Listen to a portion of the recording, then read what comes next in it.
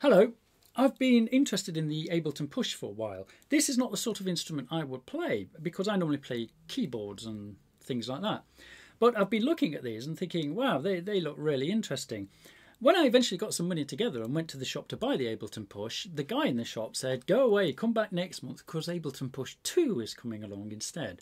So a few more pounds in the kitty, I waited and waited, and I'm glad I did wait because it's almost like a different beast. Now, this is only a MIDI controller. This produces no sounds or anything. It's the software that does that. Now, I found myself in a very short period of time looking at this screen here, which is almost like high definition television. I was working with this screen, not with the computer screen. And it's actually quite easy to use and very interactive. Anyway, there's lots of great videos out there of people telling you about this, people doing tutorials and showing you how to use this. And they've been a great help to me because I'm useless at reading instruction manuals, even though the instruction manual for this is a digital sort of download. You know, it comes with the Ableton Live software, but I'm too lazy to do things like that. But watching the YouTube videos of the guys demonstrating this, I've learnt from them. Thank you very much. Thumbs up to you. Now, I'm just going to open this up because this feels like beautiful quality, and I just want to see if the quality is skin deep or if it goes all the way. That's just an excuse for me to take something apart. Fortunately, Ableton has put posi drive screws on the back, so let's get this apart, shall we? Now, one of the tricks that manufacturers tend to do is they'll hide a screw underneath the sticky label. So if you peel this up, there may be another screw underneath there. So there's the center screw, just there. Obviously, the next thing is, where are the other screws hidden?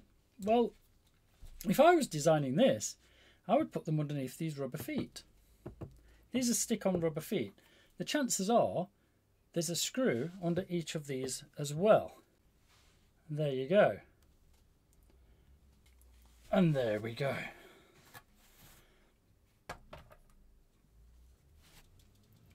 Very, very pretty. And that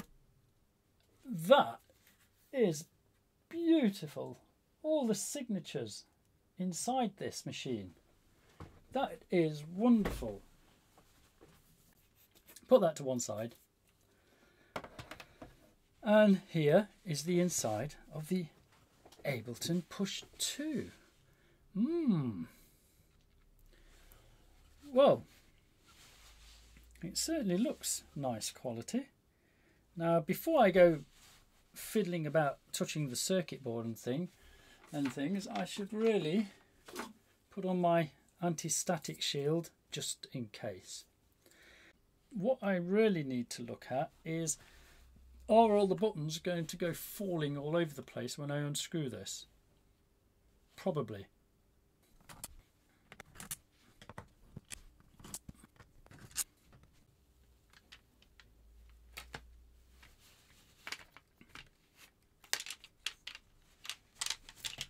As you can see, all the buttons are starting to fall through, so these are going to go all over the place.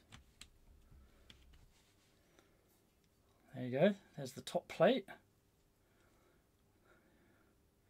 Yeah, it's almost machined. Well, it is, it's all machined out of aluminium. Very nice. Put that there.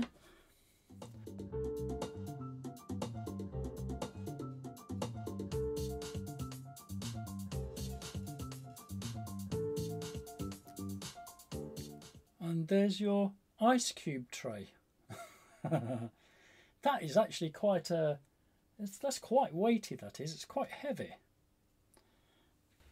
So there's a nice close-up of all the internals of the Ableton Push 2.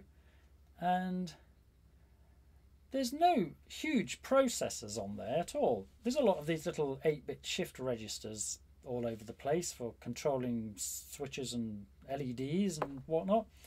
But that's all this thing has to do. It just has to transfer information in to light up LEDs and to show you information on this beautiful display here, and take the information of you pressing the button or turning the potentiometers back to the computer. So you don't need huge processors and things in here. Now, the push buttons here, they're all sealed units. Each of these buttons is a sealed separate little switch, and quite nice too. They're proper metal switches. This section here, which is your pad area, if I can just lift the sheet slightly, I don't want to get one speck of dust under here if I can help it. But as you see underneath here, there are tracers in the circuit board, and that runs under each of the pads. And then on the opposite side of this sheet, this is carbon. Now, when you press down lightly on here, it'll conduct between those tracks there, but the resistance will be higher than if you push down really hard, because if you push down really hard, a lot of that carbon connects between these tracks, and therefore the resistance is lowered, so the machine knows that you've pressed it down hard or pressed it down lightly. Now I'm going to put that back because, like I say, if you get one speck of dust underneath there, then you start coming into problems, changing values and things, and suddenly, before you know it, one pad will only play softly. That sort of problem has come up in the past with some equipment that I've repaired, where I've just had to lift the sheet up and clean underneath them and put them back down again because they haven't been as responsive as they were when they were new. I'm not absolutely sure how these touch sensitive faders work. I can't get this off the board, but very nice. There you go. That's the inside of the Ableton Touch 2, and I've got to say, from what I can see, this is absolute quality all the way through. There's no penny pinching gone off anywhere on this board. Everything is good quality. Thank you very much, Ableton. Very nice. So I'm going to put this all back together again, and if I'm lucky, it will work. Right, well, here goes. Put it back together time.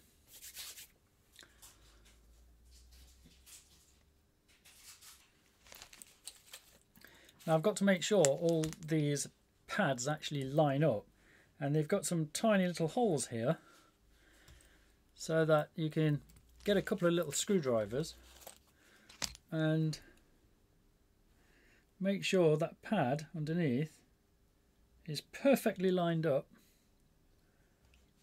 with that plastic strip, because if that's a little bit off, then I guess it could affect it in a way, and certainly don't want that, not at this stage anyway, because that means I'd have to take it all apart again and try again.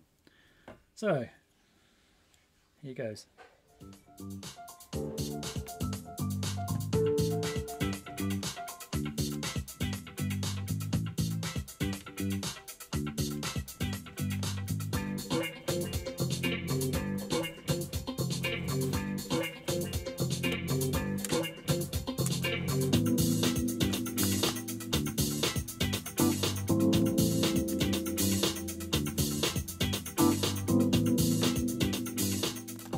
So I'll put it all back together, I think. There's no screws left over.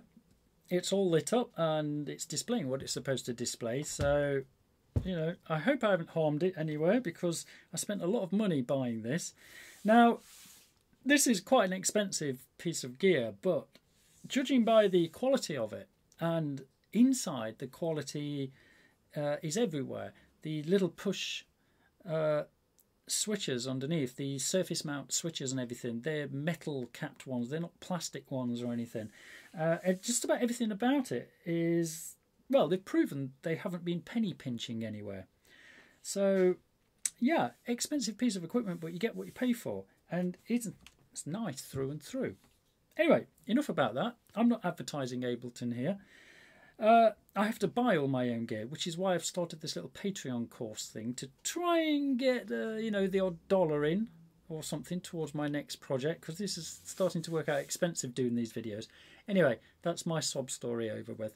I hope you found something interesting in there, and please give us a thumbs up, and thank you very much for watching.